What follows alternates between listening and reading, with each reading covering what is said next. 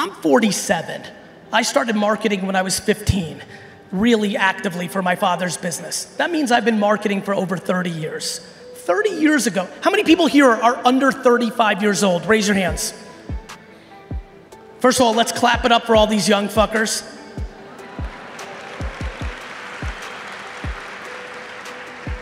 So kids that are under 35, let me tell you a story. When I was a young man marketing for my dad's liquor store and wine store, if you wanted to get people to know about you, you had to pay.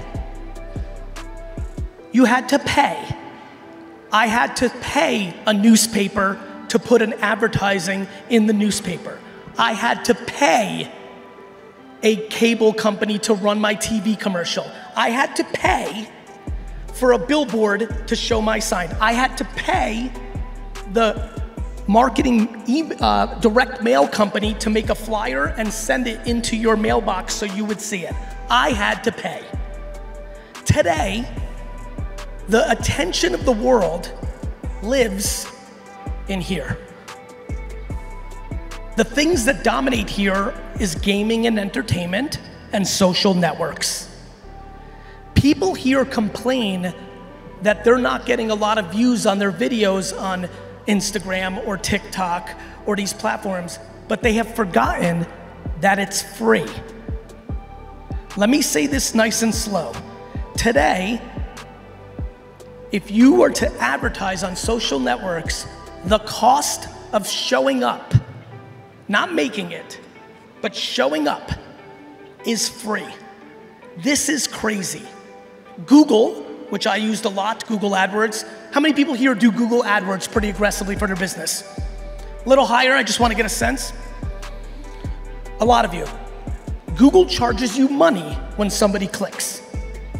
Not everybody converts. You try to figure out if the amount you pay, do enough people convert, that it's worth your money. But it still costs you money. The social network revolution is insane. It is free to build brand. Most people in this room, most people in Brazil, most people in South America, most people in the world do not produce enough content for how big the opportunity is for free attention. That is the biggest elephant in this room today. It is a wow. It's a wow because it's fucking free. And yet people will complain and say, oh, Instagram shadow banned me. Nobody shadow banned you. You just suck at social media.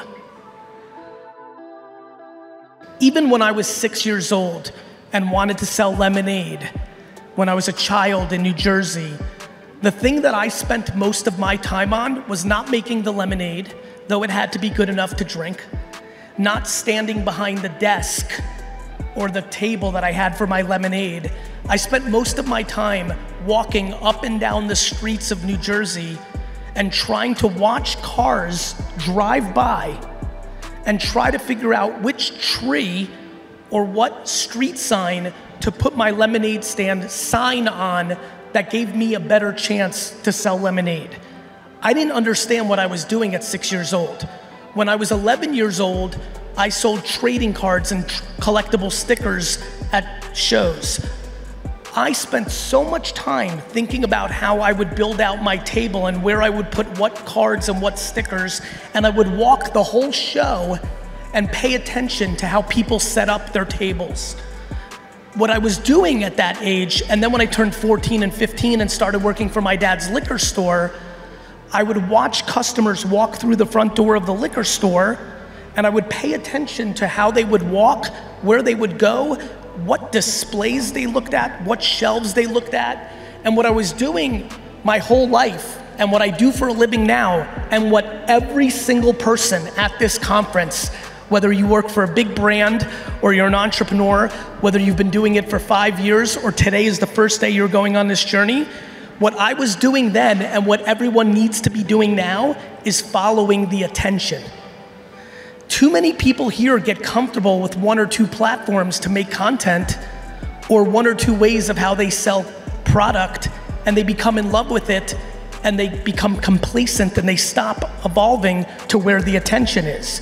My career as a content creator started on YouTube in 2006, but it was Twitter in 2007, and it was Instagram in 2011, and it was all these other platforms along the way, Snap and TikTok and LinkedIn and YouTube Shorts and Facebook, and even ones that didn't last forever.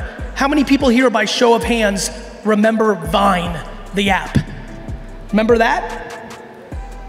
That didn't last forever, but in the 2 years that it was dominating, or the year and a half, a lot of attention was grown from that platform. More importantly, a lot of people learned by doing Vine how to make short videos, which is now one of the most important ways to communicate in our society. The biggest thing that I'm trying to leave this conference with is getting everyone here dramatically more accountable to focus on attention, not where you want to make content, but where your customer is.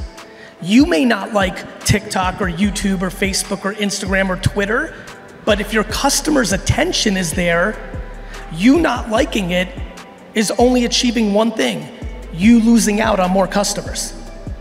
This is an incredibly important framework, and it's a very big issue in today's world because most people are not producing enough content to enough places. A lot of people here are incredibly focused on selling. So they like Google AdWords because it converts better, lower funnel, conversion-based marketing, right? The reality is that's great. Selling's important, that's how a business grooms. But when you are building brand, when people care about you or your business, that is the ultimate form of selling. There is no affiliate, there's no portal, there's no Google ads that are more powerful than building a brand. Apple does not sell, Nike does not sell most of their product through Google AdWords or affiliate marketing. They sell most of their products because they've built brand. The #1 goal from every single person here and every business here is to build brand. When you build brand, you don't have to sell, it comes to you. How do you build brand is what I'm passionate about. And where do you build brand is what I'm passionate about. And that's why I start this talk, and I'm focused on attention and accountability. Most people in this room have not been accountable to executing against your big words. I've been flying the last day, and yesterday this conference went on, and today when I land, and I searched Twitter, X, and all the other platforms, and I see a lot of people here commenting about what they're doing at this conference and what they're up to. And of course I have to hit the translation because it's in Portuguese and I want to know what you said. And when I read it, a lot of people here are talking big game. A lot of you are talking about building huge companies and you're going to be massive and you're going to build big stuff. And then when I click on that account and try to find what they're doing on the internet, they're producing very little content. We must be accountable that if we're talking big game, that our actions have to match our mouth. Attention can be very overpriced and it can be very underpriced, and there is no general rule. How many people here for their company have done marketing with influencers or creators? You've paid an influencer or creator to bring awareness to your business. Raise your hands. Raise them. High, please. Okay. For the 100 or so that have raised their hands, influencers. In general, remarkably possible for it to be underpriced. You can pay an influencer a couple $100, a couple $1,000, $10,000, and get enormous return on your investment.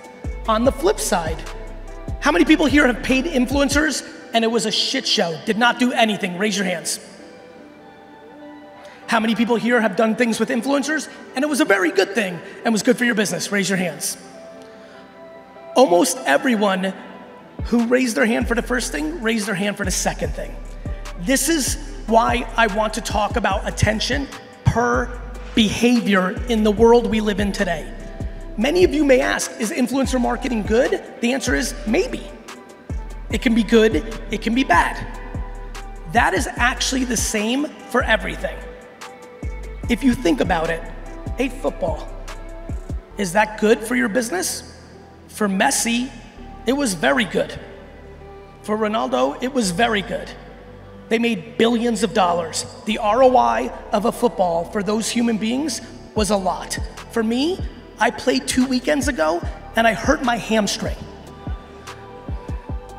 That was negative ROI.